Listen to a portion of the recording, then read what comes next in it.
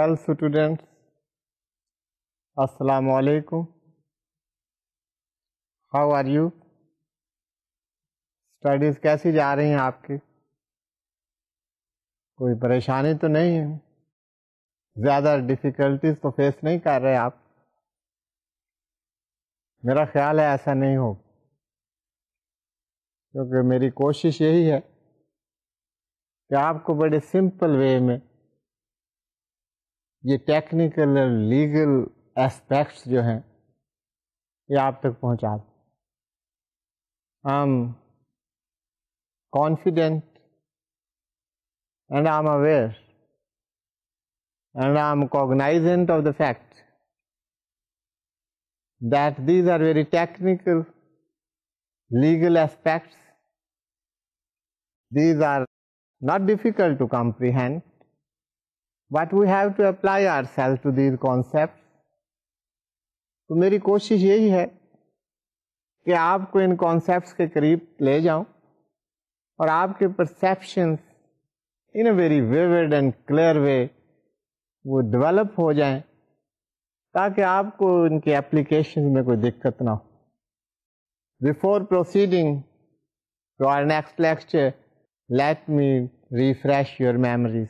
Last lecture में हमने कुछ एक्सरसाइजेज की थी, आपको याद होगा, और मुझे यकीन है आपने प्रैक्टिस भी की होगी। Legal status of a person under section 8। अगर सेक्शन 8 आप समझ गए तो पर्सन का लीगल स्टेटस आइडेंटिफाई करना आपके लिए कोई मुश्किल नहीं हो। तो उन एक्सरसाइज में देखा, a person may be an individual, a person may be an association of person, that may be a company, again very wider range of the persons falling under the head company.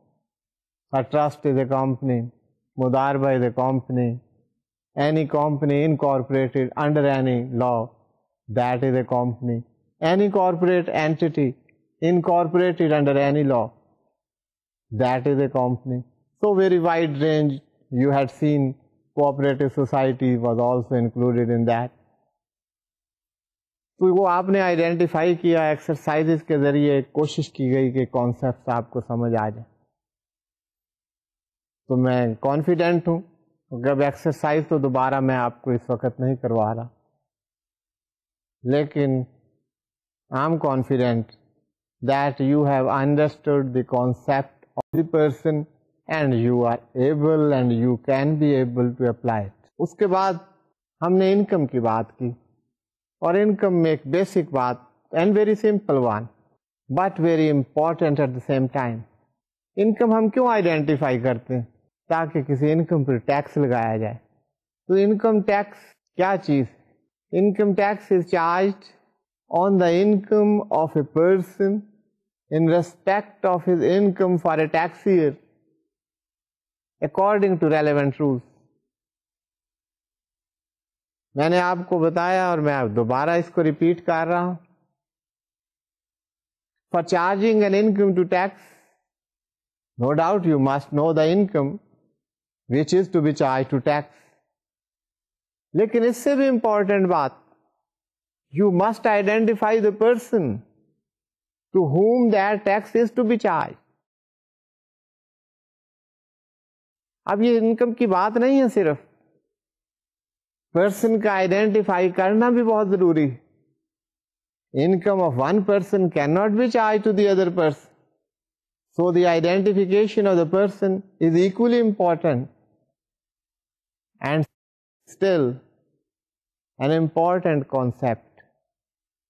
Tax is charged for a tax year, and every tax year is distinct from another tax year.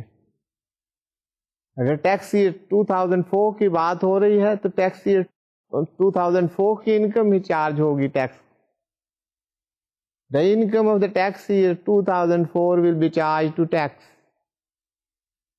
If we talk about the tax year 2006, then the income of a person arising or accruing in the tax year 2006, that will be charged to tax.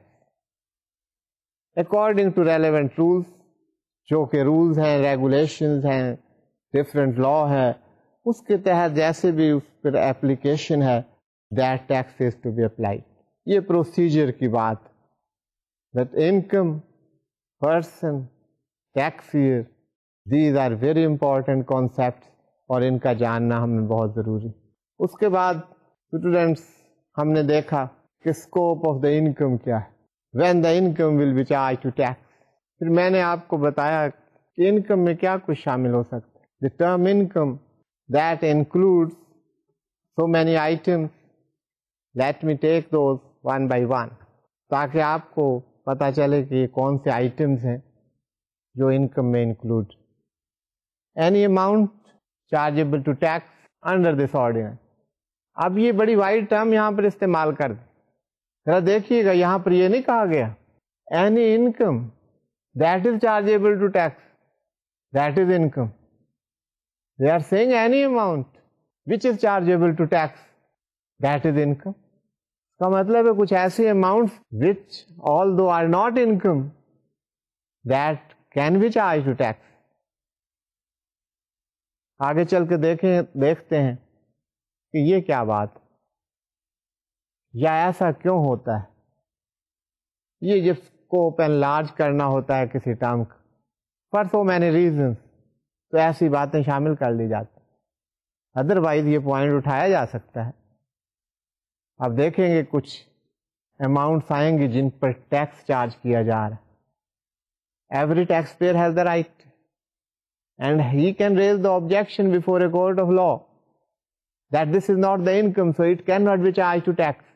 Now it is being said any amount chargeable to tax under this ordinance वो income है, that will be deemed to be income। ये deemed income क्या होती है इसको जरा हम आगे चलकर देखते। Any amount subject to deduction and collection under various sections of this ordinance। इस पर मैंने बड़ी डिटेल से आपको बताया। मेरा ख्याल है इसको मज़ीद क्लैरिफाई करने की इस वक्त ज़रूरत नहीं है, आप इसे पढ़िएगा। उम्मीद है ये सब बातें आपको क्लैरिफाई हो चुकी होंगी। इसके बाद बताया any loss of income. Income includes any loss of income. ये मैंने आपको एक्सप्लेन कर दिया था कि लॉस को भी अकाउंट फॉर किया जाता है। अब अकाउंटिंग टर्म में how a loss can be accounted for, आप इनकम्स को ऐड अप किए जा रहे हैं, लॉस को भी आप एंटर करते हैं, but the balance is in negative. So you have the income of 500,000 rupees, you have a loss of the previous year, say 50,000 rupees, which was carried forward। तो ये 500,000 से आप 50,000 सब्ट्रैक्ट कर दें। What will be chargeable to tax?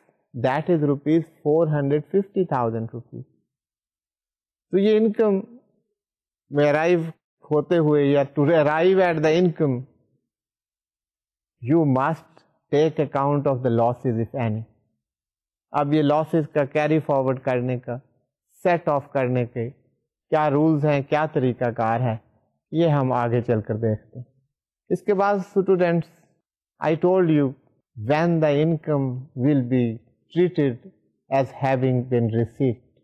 An income may be received in cash, जिसको हम cash basis कहते हैं, or it may be in kind। Cash basis everybody can understand, in money terms you are receiving something, that is the cash basis। Sometimes some benefits, those are conferred upon you, those are received by you। Those benefits, those are not in money terms। मैंने आपको example दी कि if you R A salaried person, आपके employer ने आपको residence provide कर दी, furnished accommodation provide कर दी या unfurnished accommodation provide कर दी। अब ये एक benefit, this is the benefit you are deriving, he is not paying you any money. तो ये कैश बेसिस तो नहीं, but still you are getting something and that something is the benefit. So if any benefit is availed of, if any benefit is conferred upon a person, then that benefit is an income and that benefit is converted into cash form. उसके मुख्तलिफ तरीके हैं how that benefit is to be converted into cash और उसको income में कैसे add किया जाएगा. अगली बात जो आज हम शुरू करने वाले हैं, अभी तक जो बातें की हमने, that was the recap of the last lecture. आज के लेक्चर में भी हम वही कॉन्सेप्ट ऑफ इनकम को जारी रखे हुए. इनकम का जो कॉन्सेप्ट है या स्कोप है, जो बात हम कर रहे थे, उसमें नेक्स्ट कॉन्सेप्ट है डीम्ड इनकम. एक है real income, the income which in real sense you are receiving. Now there is an income which is deemed income. Deemed income से मुराद है कि ये रियल इनकम तो नहीं है, लेकिन इसको इनकम कंसीडर किया जाएगा, समझा जाएगा कि ये भी इनकम. अब ये कैसे हो सकता है कि एक इनकम नहीं है और उसको इनकम समझा जाएगा? ये बात आपके समझने में ज़रा मुश्किल होगा एट दिस पॉइंट, लेकिन मैं आप कोशिश करूंगा कि ये एक्सप्लेन कर दूं आप. Deemed income are such incomes which are considered to be income. बाद प्रोविजंस ऑफ लॉ हैं, उनके तहत एक प्रोसीजर है that has to be followed by different persons. If say that procedure is not followed, then although some amount may not be your income, but the law suggests, law provides, law says that amount will be deemed to be your income. For example, any loan लेने पर कोई पाबंदी नहीं. Any loan which is obtained by any person in cash form, that will not be treated as loan. That will be deemed, that will be considered as income.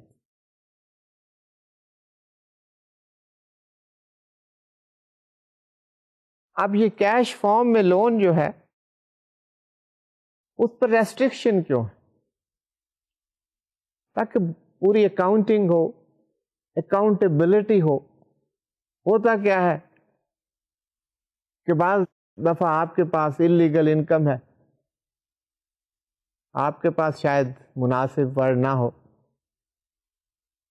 Anybody may have the illegal income,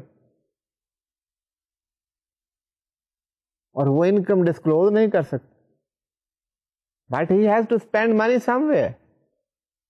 the tax authorities can ask him from where this money came, because according to our record you have not paid any tax, you don't have any income, so how can you make these expenses? तो practical world में क्या होता है कि loan show कर दिए जाते हैं, जी फलां से लोन लिया था. लोन देने वाले को पता नहीं होता, लोन लेने वाला एक एंट्री कर देता. प्रोसीजर ये बनाया गया है कि लोन अगर आप ले रहे हैं, that should be through a crossed bank cheque. उस ट्रांजैक्शन की बाकायदा एक रिकॉर्डिंग हो, where that will be recorded. Saving account only का चेक होगा. The person who is giving the loan, उसका account in the books of accounts of the bank that will be debited, and the person to whom he is giving the check or giving the loan, his account will be credited. एक proper transaction होगी जिसको ascertain किया जा सकता है. Loan लेने वाले से भी पूछा जा सकता है, लोन देने वाले से भी पूछा जा सकता है कि हाँ जी आप इतना लोन दे रहे हैं, आज तक टैक्स तो आपने नहीं दिया, let us know the sources of your income. तो इस वजह से ये कुछ प्रोविजंस ऑफ लॉ है, अगर उनको फॉलो ना किया जाए तो then an amount which although is not income, that will be treated to be income. इसको हम कहते हैं लीगल फिक्शन. ये इन रियलिटी इनकम नहीं है. By the legal fiction, that will be considered and treated to be an income. For instance, आपको मैं बार बार example दे रहा हूं, अब तक तो अजबर हो गई होगी. That employer is required to deduct a tax from the salaries of his employees. If an employer fails to deduct that tax, then he will not be entitled to claim that amount which has been spent by him in connection with the salaries paid to the employees as an expense. जब employer salary पे कर रहा है, उसका तो expense है, वो अपने बुक्स ऑफ अकाउंट्स में तो एक्सपेंस शो करेगा. But if he is not deducting the tax at the time of the payment of the salary to the employees, that expense will not be allowed to the employer. अब actually क्या हो रहा है? Although it is an expense, that is not allowed. What does it mean? His income will increase by the same amount. This is a deemed income. All the payments under one head, aggregating rupees 50,000 during a tax year, those must be made through a cross bank check. अगर ये payment तो की गई है, लेकिन cross bank cheque से नहीं की गई, तो ये पेमेंट्स, ये expense, that will not be treated as expense. इसकी इजाजत नहीं होगी. That would become the deemed income of that person. In example से आपको अंदाजा हो गया होगा कि डीम्ड इनकम का क्या तस्वुर है. यहाँ पर यह बताया जा रहा है, deemed income are at par with the real income. उनको उसी तरह ऐड बैक किया जाएगा इनकम. उसके बाद the income that can be on cash basis. Cash और काइंड की बात तो हमने की थी, ये काउंटिंग की टर्म है. मेथड ऑफ अकाउंटिंग में ये बात आपको नजर आएगी. The income may be on cash basis और it may be on accrual basis. Cash basis आपको समझ आती है, when the income is received. Cash का मतलब ये नहीं कि हार्ड कैश आपको मिल रहा है. If your account is credited, that is also cash basis. That amount is being received. You are able to apply it, utilize it, whether it is in your account or whether you receive the hard cash. What is the accrual basis? Accrual basis is that when you are entitled for a payment, that payment, that amount, that income, that accrues to you, you are entitled for that. Method of accounting में आप देखेंगे, जब कोई amount due होती है, आप उसके entitle हो जाते हैं और उसको आपको रिकॉर्ड करना पड़ता है अपने books of accounts. When you are maintaining your books of accounts on accrual basis, you will enter that amount in your account, in your books, at the time when that amount falls due. Although you may not have received that, you may receive that sometime in future, but once you are entitled, once it's due to you, that has accrued to you, and the entry must be made if you are maintaining your books of accounts on accrual basis.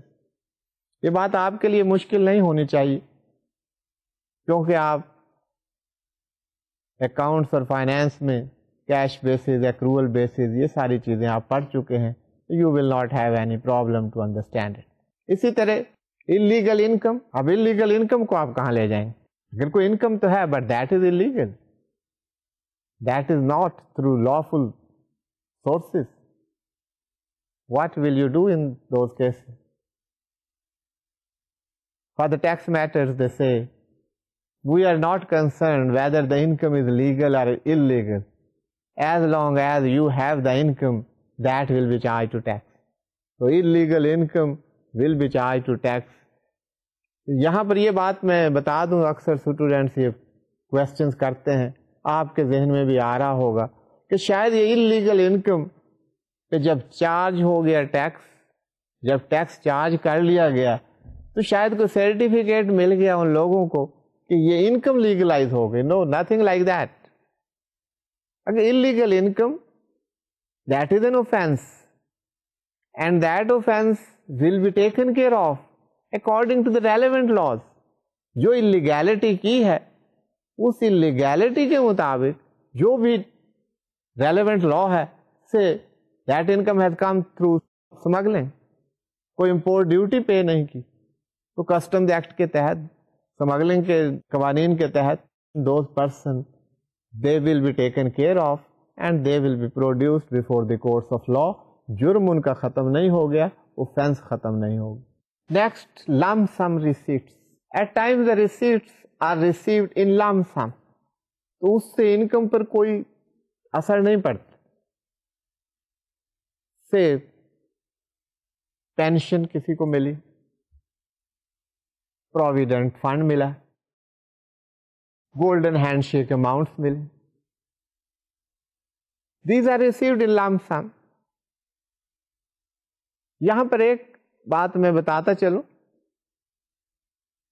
कि lump सम payments में department ने एक facilitation provide की हुई.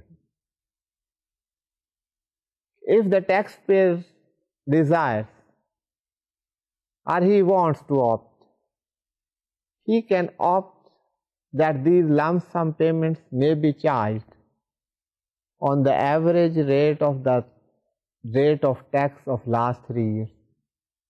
पिछले 3 सालों का जो रेट है उसके एवरेज रेट पर टैक्स चार्ज किया जा सकता है अगर ऐसा बेनिफिशियल हो टू द टैक्स पेयर. ये टैक्स पेयर की ऑप्शन है कि अगर वो देखे कि पिछले 3 साल का एवरेज रेट कम है तो he can apply to the commissioner and he will give him the permission and he can apply that rate. ये लॉ ने प्रोवाइड किया. आखिर ऐसा है क्यों?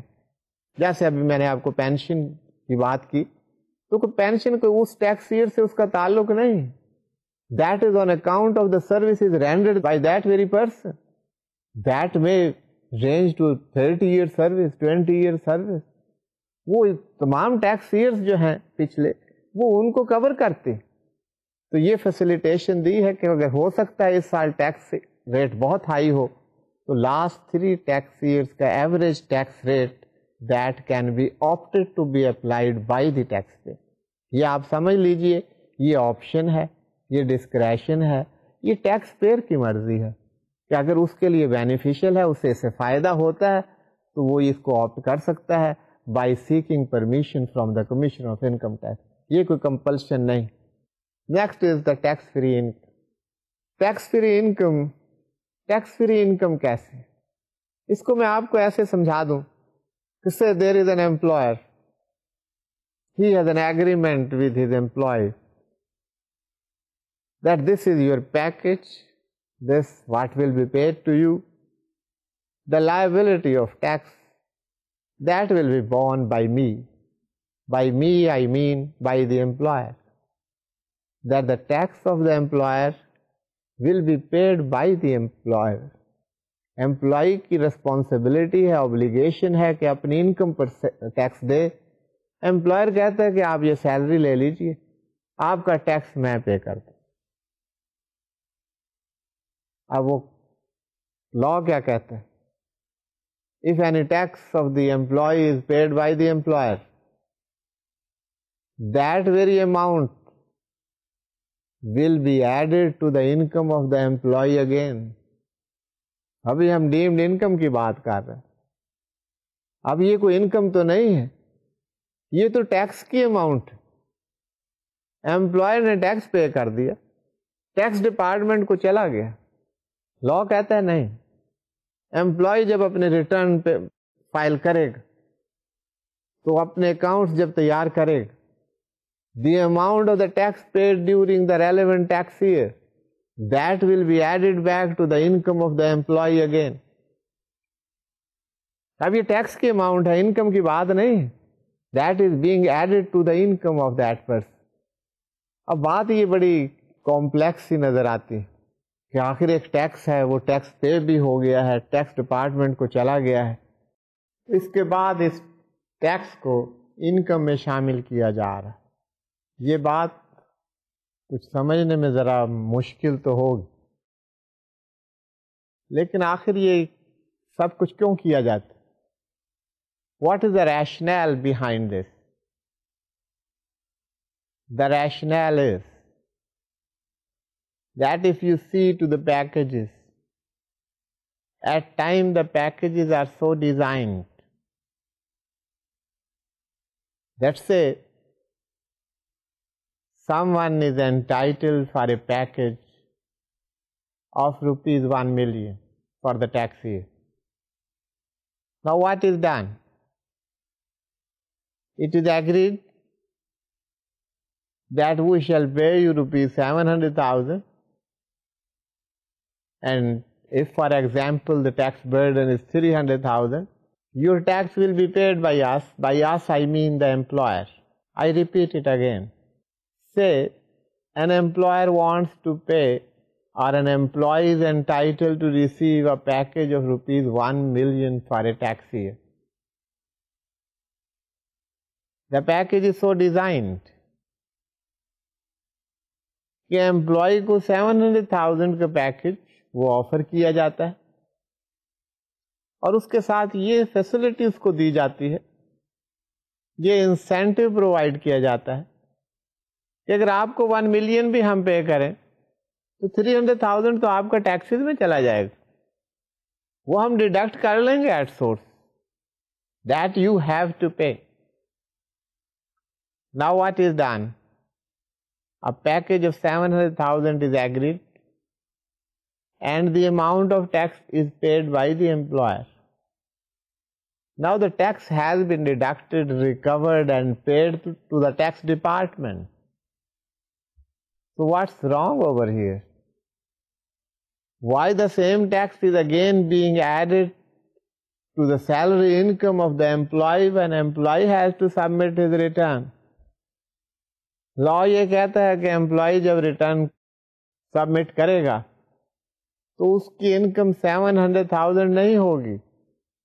That he will have to add 300,000 rupees that have been paid by the employer as tax. अब ये practice क्या हो रही थी, या इससे एक्सचेकर को रेवेन्यू का क्या लॉस हो रहा था? When employers are paying taxes, they were claiming that tax as their expense.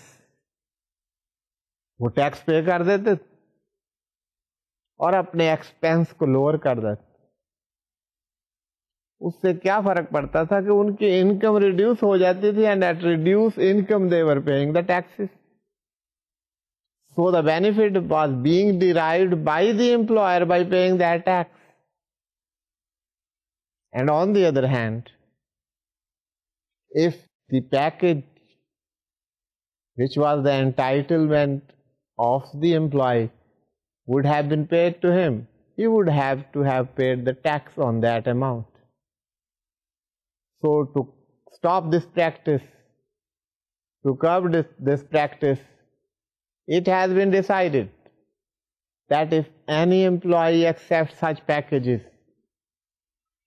the amount of tax paid by the employer would be added to the income of the employee again. So no employee would accept such packages. Now the employee would say, I deserve 1 million. You pay 1 million to me, and I will pay my taxes. And on the other hand, the employer would not be able to show rupees 300,000 in our example as their expense.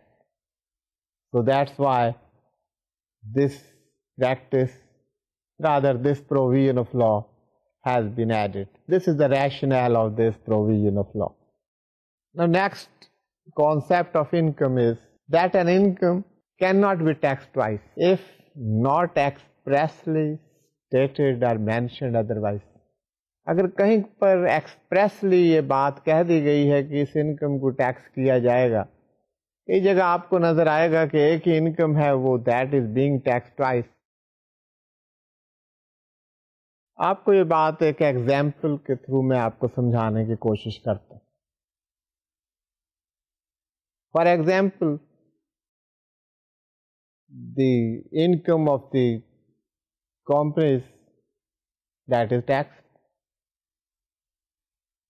अब companies की income tax हो गई.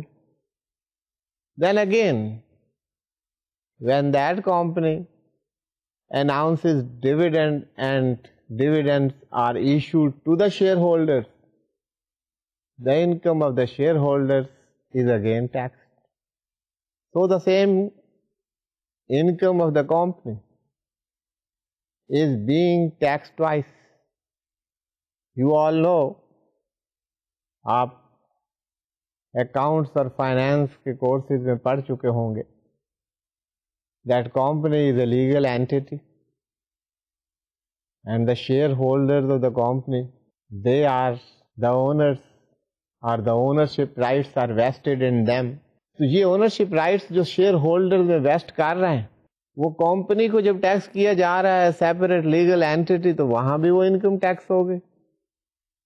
जब share holders को dividend issue किए जा रहे हैं तो डिविडेंड इशू करते हुए again that amount is taxed. So the same income is being taxed twice. इससे बात आपको समझ आ जाएगी, लेकिन यहाँ पर बात यह है, it should be so expressly stated or provided in law. Otherwise, income will only be taxed once. Next, charge on person. ये बात हम पहले पढ़ चुके हैं. जब इनकम की बात हो रही थी तो हमने पढ़ा कि income tax is a tax on a person in respect of his income for a tax year according to relevant rules. तो पर्सन का आइडेंटिफाई करना बहुत जरूरी है, क्योंकि टैक्स इनकम पर तो है, but income of a person is more relevant and important. तो इनकम में पर्सन का concept that is very important. The income of a person, so charge of the tax is on a person. Then certain incomes are excluded from taxable income. कुछ incomes ऐसे हैं जिन्हें taxable income से exclude कर दिया गया. This come under the head exemptions. कुछ incomes को एग्जेम्पशंस ग्रांट कर दी गई. अब ये एग्जेम्पशंस एक फुल फ्लैज टॉपिक है, इस पर बड़ी डिटेल डिस्कशन की जरूरत है. तो मैं एग्जेम्पशंस को आपको सेपरेटली बताऊंगा. We shall deal with the exemptions, various type of exemptions, उसको हम separately in full flash session discuss करें.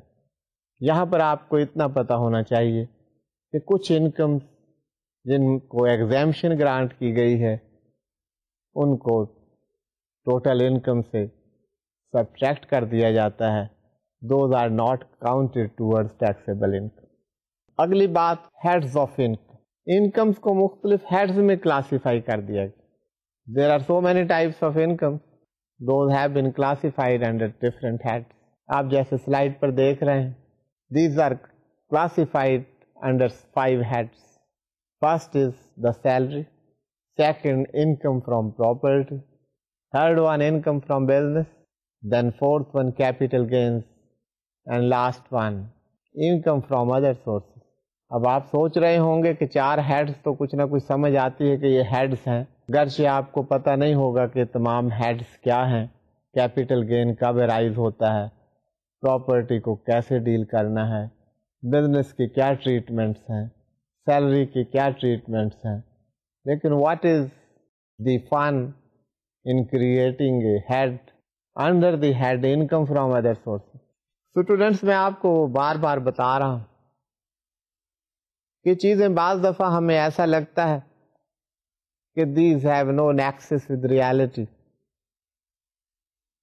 But if we read between the lines, और अगर हम इन्हें देखें तो हमें वहां पे उसका रैशनल, उसका लॉजिक, उसकी विजडम वो नजर आती।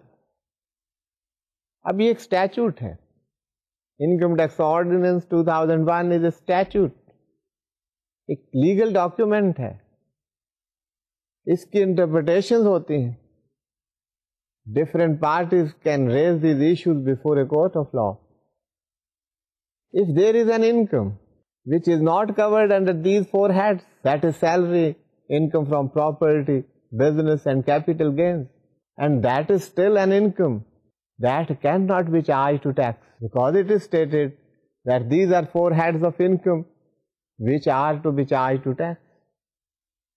So to cover any income which is not covered under any of these heads, another head has been created, that income from other sources, so that no income should go unchecked. By unchecked, I mean that should remain within the ambit of taxability, that should be charged to tax. तो कोई ऐसी income नहीं है जिस पर tax ना लगाया जा सके। उस पर टैक्स लगाने के लिए ये fifth head, income from other sources, ये आपको इनकम टैक्स ऑर्डिनेंस में नज़र आ रहा है। तो ये इसकी विजडम और ये इसका रैशनल हमें नज़र आता है। अब टोटल इनकम जो है उसकी कंप्यूटेशन की जाती है। हम इनको सेपरेटली देखेंगे, एक सीटिंग में ये सब कंप्यूटेशन नहीं हो सकती। There are so many rules which are applicable in each case. Salary के अपना तरीका है, सैलरी की टैक्सेबिलिटी डिफरेंट है, प्रॉपर्टी का डिफरेंट है, बिजनेस का मुख्तलिफ अंदाज, कोई डिडक्शन अलाउेबल है, डिफरेंट ट्रीटमेंट्स हैं, वो तमाम मुख्तलिफ रूल्स हैं, रेगुलेशंस हैं, प्रोसीजर्स हैं, उनका हमें पता होना ज़रूरी। तो स्टूडेंट्स, सबसे पहले हम सैलरी इनकम उसका कंप्यूटेशन करेंगे। सैलरी में बहुत सारे अलाउंसेस हैं।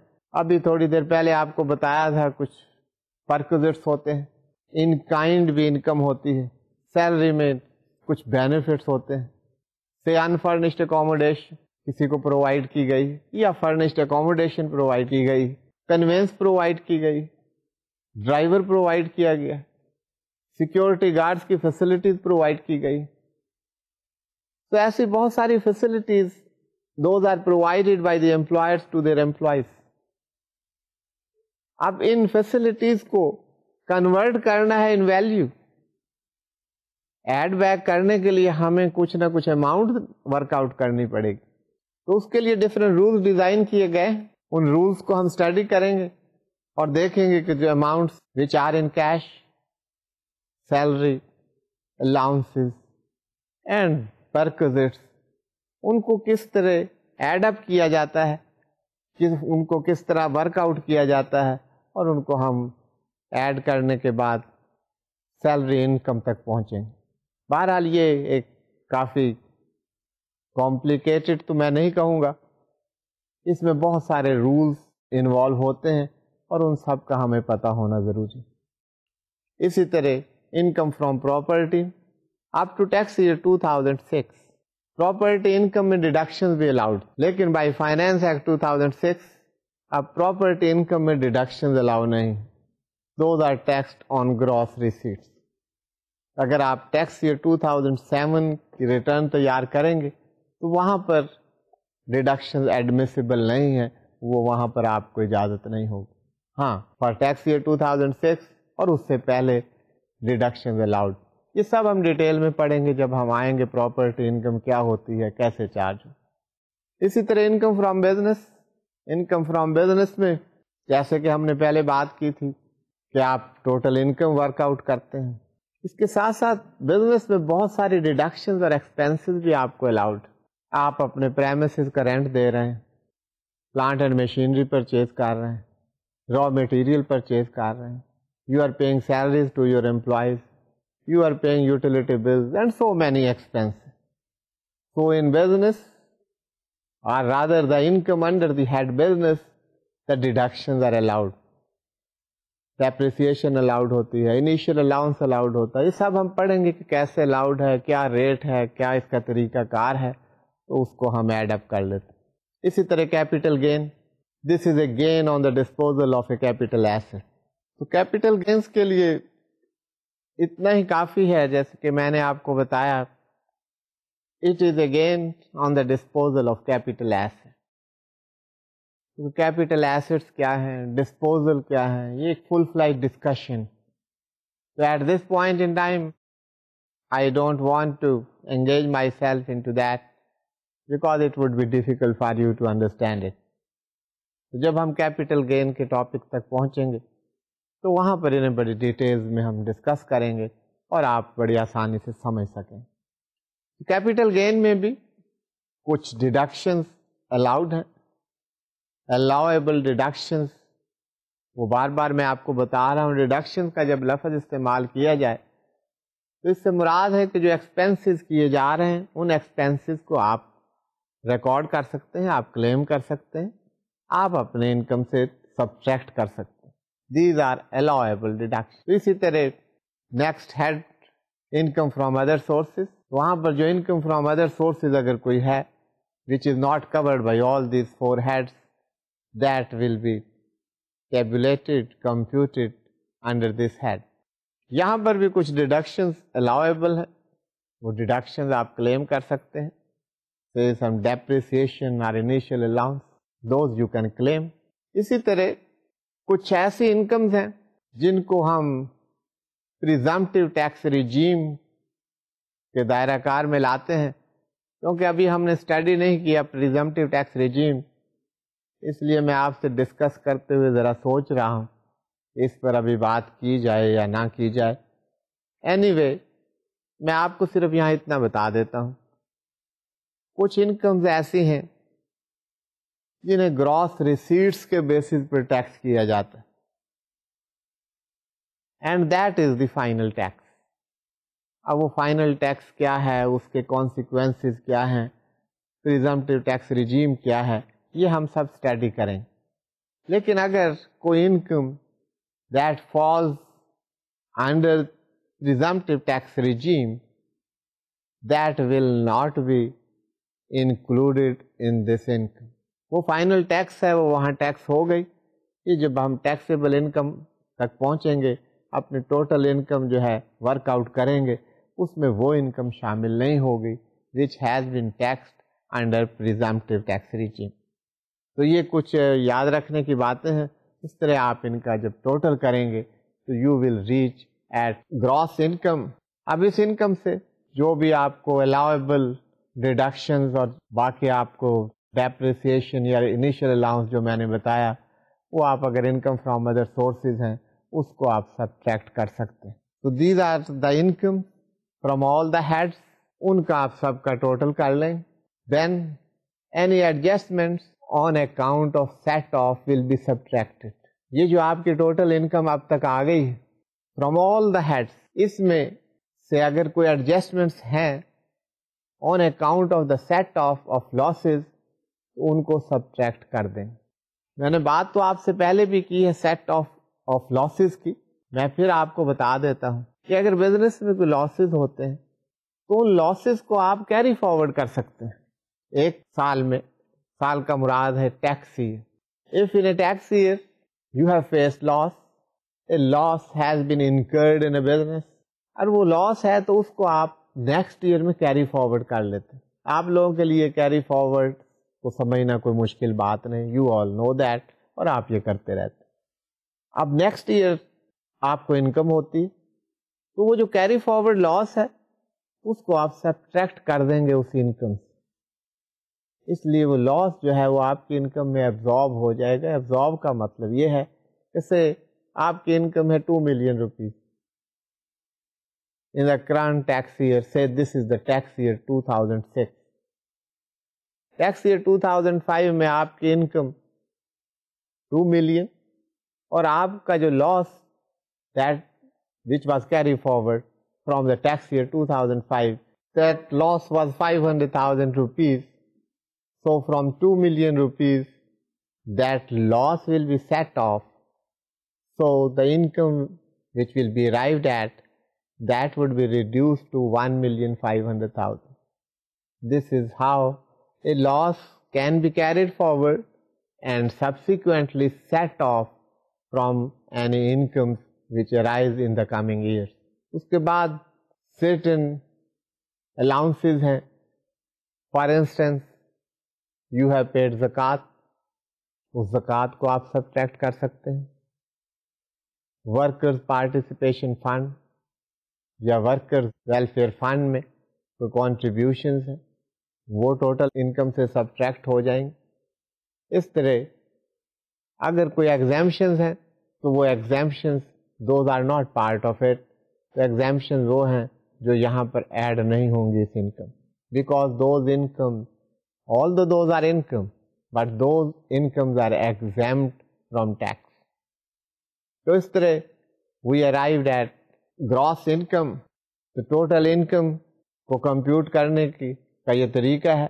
After deduction of the deductible allowances, we reach at our taxable income, और taxable income पर हम tax apply करते हैं. तो ये कुछ एक simplified way था जिसमें मैंने आपको बताने की कोशिश की. Anyway, it is not that simple. We have to learn all the rules, all the procedures and the relevant laws, how these are to be worked out. ये full-fledged exercise है. ये कई sessions लेंगे जिसमें हमें ये समझना होगा कि how we have to work out. So the students, आपने देखा कि इनकम का बड़ा वाइड स्कोप है.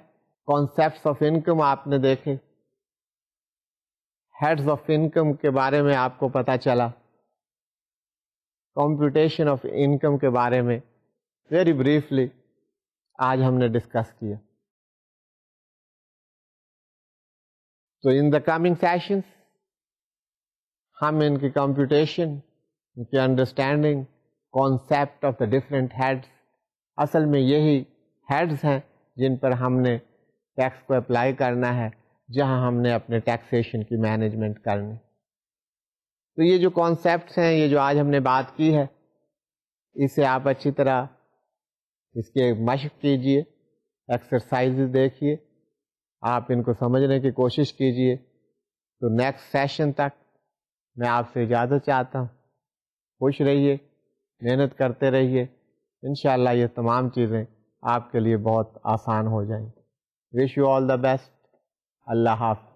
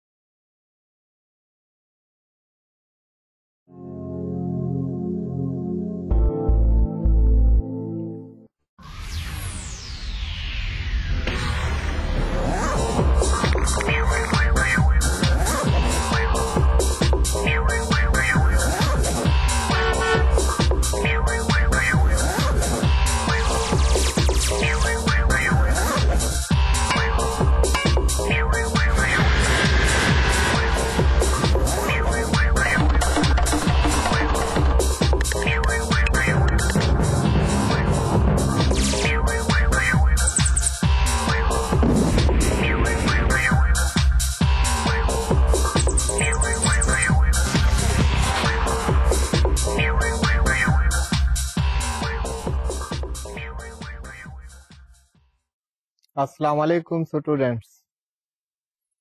जी, एक्सरसाइजेज कैसे जा रहे हैं? कॉन्सेप्ट्स क्लियर हो रहे हैं या कोई प्रॉब्लम है अभी तक? एनीवे, कुछ अगर आपके प्रॉब्लम्स होंगे तो हम कुछ फर्दर एक्सरसाइजेज कर रहे हैं। Those problems will be resolve there. बस यहाँ पर आपने एक बात जहन नशीन रखनी है, उस पर मैं बार बार स्ट्रेस कर रहा हूँ। You must know who is a resident person, who is a non-resident person, resident individual, company, association of persons, non-resident. ये characteristics उनके आपको पता होना चाहिए.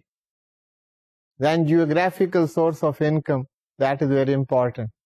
पाकिस्तान source income, कौन सी income पाकिस्तान source income होगी, और foreign source income. Resident के लिए basic concept that should remain in your mind. That entire world income of a resident person is chargeable to tax. वो इनकम पाकिस्तान में अर्न कर रहा हो या इनकम पाकिस्तान से बाहर अर्न कर रहा हो, रेजिडेंट पर्सन की एंटायर वर्ल्ड इनकम उस पर टैक्स लगेगा, that is chargeable to tax. जबकि non resident person only Pakistan source income is chargeable to tax. अगर नॉन रेजिडेंट पर्सन की कोई इनकम आउटसाइड पाकिस्तान है तो that is not chargeable to tax. जिसको हम कहते हैं foreign source income, that is not chargeable to tax. और एक और इम्पॉर्टेंट कॉन्सेप्ट बार बार मैं आपको बता चुका हूं, वो आप जहन नशीन कर लीजिए. What is the scope, what is meant first, what is a permanent establishment, and what is the scope of the permanent establishment? What deductions are allowed to a permanent establishment of a non-resident person in Pakistan? ये concepts अगर आपको clear है तो आपकी applicability about the geographical source और the computation of the income with regard to the residential status of a person, that would be very easy for you. लेकिन जब आप ये काम कर रहे हो, जब आप इस पर फोकस हो रहे हो, तो you need to focus on it and also keep the relevant regulations, relevant rules, relevant provisions of law on the back of your mind. अगर वो आपको ज़हन नशीन है, वो आपकी मदद कर रही हैं, फिर आप इन कॉन्सेप्ट्स को अप्लाई कर सकते हैं. तो ये बहुत ज़रूरी चीज़ है, ये आपने जहन में रखनी है. और ये कॉन्सेप्ट्स अगर आपको अजबर हो जाएंगे, अजबर से मुराद है कि क्लियर परसेप्शन डेवलप हो जाएगा आपको. कोई इसको याद करने की बात नहीं मैं कर रहा कि आपने जुबानी इनको याद कर लिया, कोई डेफिनेशन याद कर ली. नो, ये जो इनका परसेप्शन है, that should be very vivid, very clear, बहुत वाजे होना चाहिए, उसमें कोई एम्बिग्विटी नहीं होनी चाहिए. अगर ये चीजें हो जाती हैं फिर ये कोई मुश्किल बात नहीं है. हमने बार बार बात की है, हमने टेक्स्ट को देखा है, स्टैट्यूट जैसे चाहता है वो बात आपसे की है. स्टैट्यूट को समझने में अगर आपको कोई दुश्वारी है तो हमने उसको बड़े आसान पैराए में आप तक पहुंचाया है. तो ये तमाम चीजें कोशिश की गई कि आप तक एक इनफॉर्मल वे में भी पहुंच जाएं. टेक्निकल चीजें हैं, फॉर्मल चीजें हैं, इनको बहुत ज्यादा इनफॉर्मल बनाया भी नहीं जा सकता. तो वी हैव सम लिमिटेशंस. उन लिमिटेशंस में रहते हुए ये बातें आपसे डिस्कस की गई और कोशिश की गई कि आप तक पहुंच जाएं. सो स्टूडेंट्स, बार बार मैं आपको यही कह रहा हूं कि आप रेगुलर रहें, आप पढ़ते रहें, आप साथ साथ देखते रहें. जो आपके प्रॉब्लम्स हैं उनको साथ साथ आप एड्रेस कीजिए. टेक्स्ट बुक्स आपके पास हैं, उन्हें रेफर कीजिए. बाकी असिस्टेंस जो है वो यहाँ पर मौजूद है. कोशिश की जा रही है कि आप तक ये कॉन्सेप्ट सही अंदाज में पहुंच जाएं. अब ये मुश्तरका कोशिश, ये वन वे बात नहीं चलेगी कि आप तक बात जो पहुंचाई जा रही है उसको समझना आपका काम है, मेहनत करना आपका काम है. और ये सब करते रहेंगे तो it would look very easy to you. तो उम्मीद है कि अब ये आसान लगना शुरू हो गया होगा। तो अब हम प्रोसीड करते हैं, आगे हम देखते हैं। We have gone through 2 exercises regarding the determination of the gross total income. ये gross total income की determination में हमने देखा कि if a person, if an individual is resident individual, फिर क्या treatment है? If an individual is non-resident individual, what is the treatment? Treatment वही है कि जो आपने स्टडी किया है, आपने अपने नॉलेज को वहां पर अप्लाई करना है, आपने रीजन बताना है कि why you are placing a particular amount at a particular place. वरना ये समेशन का इम्तिहान नहीं है, समेशन की एक्सरसाइज नहीं है, ये मैनेजमेंट की बात है। ये तमाम रूल्स, रेगुलेशंस, प्रोविजंस ये आप समझेंगे तो आप अपने टैक्स अफेयर्स को मैनेज कर सकेंगे, सही अंदाज में मैनेज कर सकेंगे। इस वजह से हम इन एक्सरसाइजेज को कर रहे हैं, वह कोशिश की जा रही है बार बार इनको गो थ्रू हुआ जाए ताकि आपकी डिफिकल्टीज जो हैं वो दूर हो जाएं और आप एक कंफर्टेबल वे में आगे बढ़ते जाएं। तो अब हम मूव करते हैं to exercise number 3। Exercise number 3 that is also about the gross total income of a person. कुछ पर्टिकुलर्स दिए गए हैं। First is given the interest on Australian bonds. 1/3 is received in Pakistan. 24,000 rupees are received as interest on Australian bonds. 1/3 is received in Pakistan. That is the information available with us. There are other information and the particulars which are available. उन्हें हम देखते हैं कि वो क्या है। Next information in this exercise is income from agriculture in Australia, received there but later on remitted to Pakistan. Amount 50,000 rupees है, agriculture से इनकम हुई है, ऑस्ट्रेलिया में हुई है और वो income later on that has been remitted to Pakistan. Next is the income from property in London, received outside Pakistan. Property भी पाकिस्तान से बाहर है, रिसीट भी पाकिस्तान से बाहर हुई है। Amount is ₹20,000. Next information available is income earn from business in London which is controlled through a permanent establishment. PE stands for permanent establishment. Permanent establishment in Pakistan, no amount is 30,000 rupees. Out of which 10,000 is received in Pakistan. I repeat it. Income earned from business in London, which is controlled through a permanent establishment in Pakistan, rupees 10,000 is received in Pakistan. तो ये information है। इसके अलावा कुछ और information हमारे पास available है। Dividend paid by a resident company but received outside Pakistan, rupees 40,000 rupees. Next, remittance not in the nature of income brought to Pakistan, rupees 50,000. Next, profit from a business in Karachi and managed from outside Pakistan, rupees 20,000. Further आप देखिएगा, this information that is before you on the slide,